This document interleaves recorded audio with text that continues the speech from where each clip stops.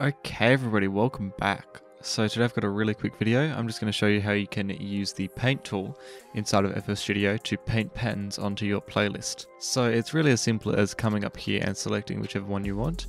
The one you're going to be looking for is this paint one. So by default you should be on draw, which can be accessed with the letter P on your keyboard, but you're going to want to move over to B or paint. So P for draw and B for paint.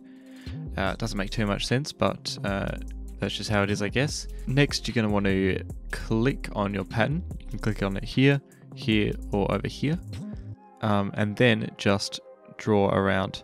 You can't draw down, I don't think. By draw, I mean paint. But if you select whatever track you want, you can just paint it like that.